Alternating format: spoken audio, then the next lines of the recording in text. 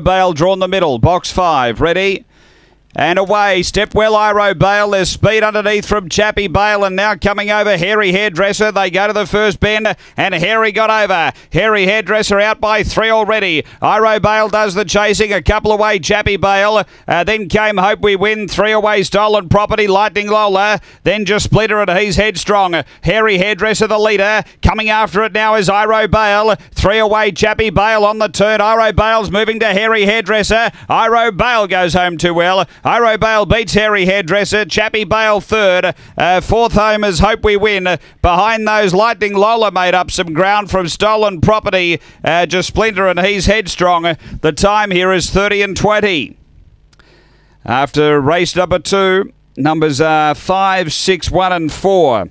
And Iro Bale, number 5, he was able to lift out after the leader coming toward the bend and then power away for a solid win.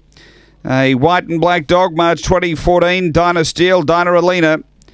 Number 5, Wendy Matcott, Paul Wheeler.